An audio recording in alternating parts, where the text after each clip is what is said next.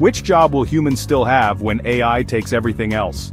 The future of work is changing faster than ever before, and AI is at the center of it. Today, we'll explore history, data, and predictions to uncover the last human job. Automation isn't new. From steam engines replacing manual labor in the 18th century to assembly line robots in the 20th, technology has always shifted the balance between humans and machines. According to the International Labor Organization, every wave of innovation reshapes jobs, some vanish, others are born. But AI is different. Unlike machines that replace muscles, AI replaces minds. McKinsey estimates that by 2030, up to 800 million jobs could be automated worldwide. That's nearly 1/5 of the global workforce. AI is already outperforming humans in areas like finance, algorithms predict markets in microseconds, medicine, AI scans detect cancers with higher accuracy than doctors, law, AI tools draft contracts faster than entire legal teams, but not all jobs are equally vulnerable. Datasets from ILO and AI workforce analytics reveal a pattern. Jobs heavy on routine and repetition, from truck driving to payroll management, are most at risk. What's harder to replace? Roles requiring creativity, empathy, and deep human connection.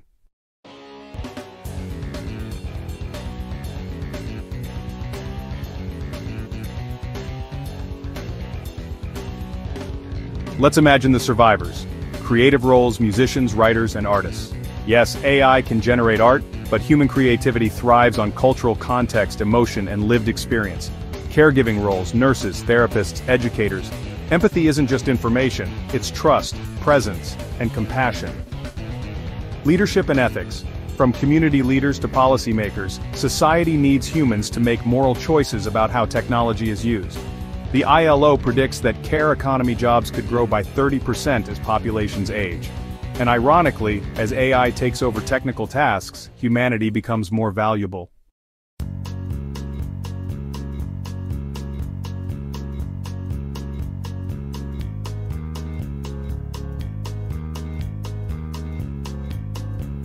So, what is the last human job? It may not be a single profession, but a human function, the job of being deeply, irreducibly human. Creativity, empathy, and moral judgment can't be fully automated. When machines take over everything else, the last job will be to remind the world of what it means to be human.